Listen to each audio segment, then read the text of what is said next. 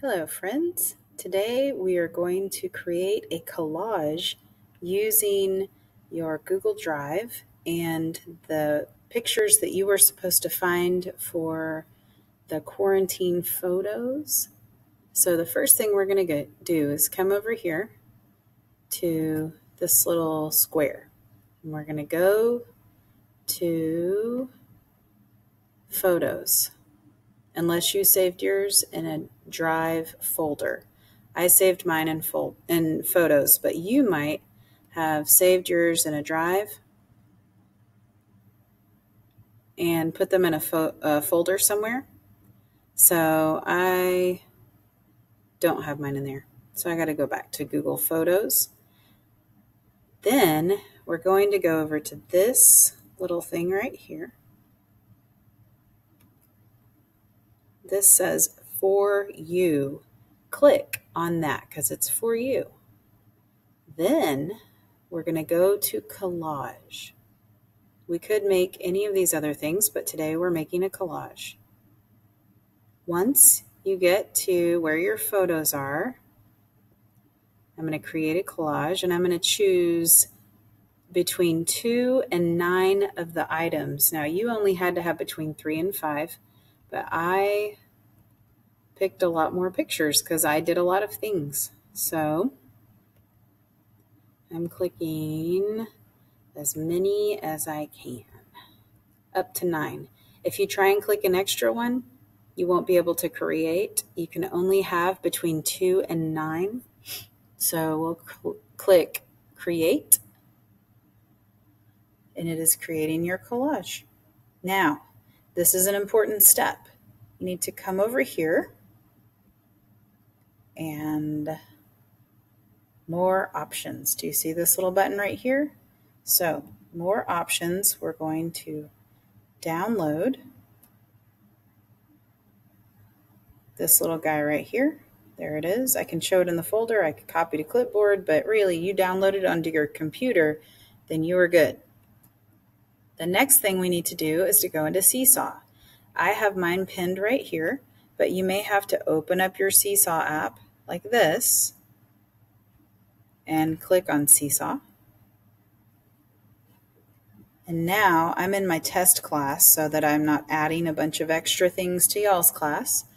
I'm going to click the little plus button, click Post Student Work.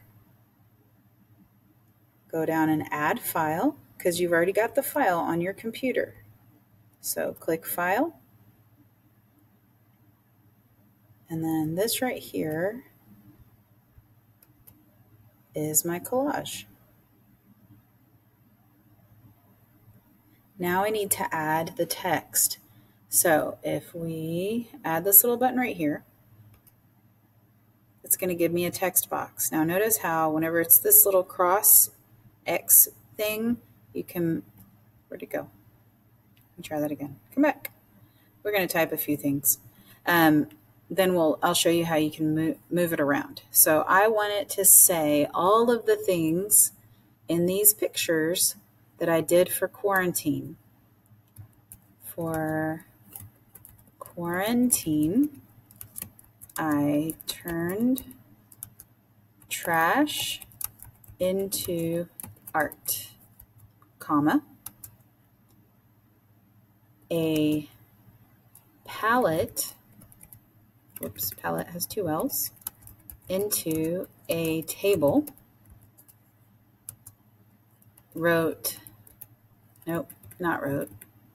made mini postcards,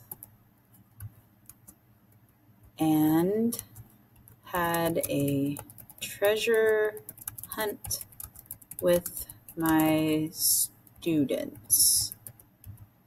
Now it's way too big, so I'm going to click on this guy. This is how I can move it around, right? I'm going to make it get smaller. I want to make it get wider so that I can move it to the shape that I want it to be. And maybe a little bit smaller. Whoop, come back. Click on it. Where is it? I lost it. There it is. All right. So I wanted to try and get a little bit smaller, or maybe move it around. Move it on my way. There we go. Now, I'm just clicking the little arrow buttons. I just want to move it out of the way of the pretty pictures. And yeah, there we go. Now I can get a little smaller. I don't want it to block anything. So I'm going to arrow it down a little bit, put it in a spot that is not very interesting so that it's not covering any good stuff. Put it in front of my postcard here. Okay, and there we have. Now I'm going to click the very important little check mark. And now I have to select me. I'm sample student. That's who I am today. Click. And this is what it'll look like. Of course, I or Miss Gandy will have to approve it first, but this is my quarantine art. All right, as easy as that.